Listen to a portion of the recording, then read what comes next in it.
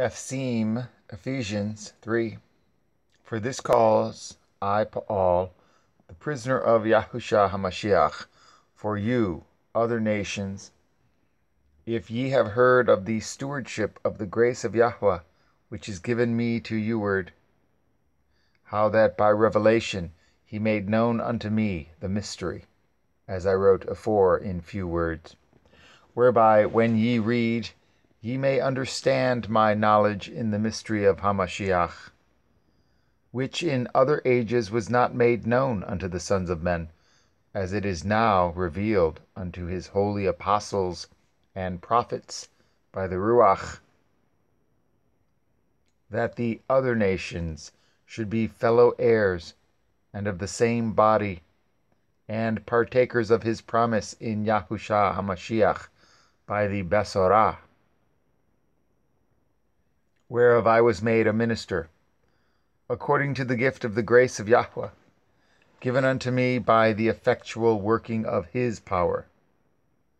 Unto me, who am less than the least of all Kodeshim, is this grace given, that I should preach among the other nations the unsearchable riches of Hamashiach, and to make all men see what is the fellowship of the mystery, which from the beginning of the world has been hid in Yahweh, who created all things by Yahushua HaMashiach, to the intent that now unto the principalities and powers in heavenly places might be known by the called out assembly the manifold wisdom of Yahweh, according to the eternal purpose which he purposed in Yahushua HaMashiach, our Adonai, in whom we have boldness and access with confidence by belief in him. Wherefore I desire that ye faint not at my tribulations for you, which is your glory. For this cause I bow my knees unto the Father of our Adonai Yahushua HaMashiach, of whom the whole family in heaven and earth is named, that he would grant you, according to the riches of his glory, to be strengthened with might by his Ruach in the inner man, that Hamashiach may dwell in your hearts by belief, that ye, being rooted and grounded in love,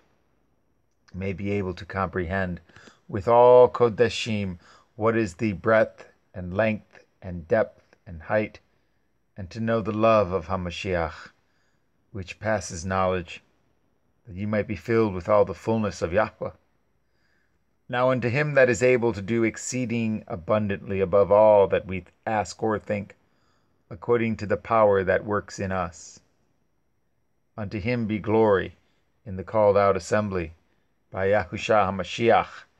throughout all ages, world without end. Amen.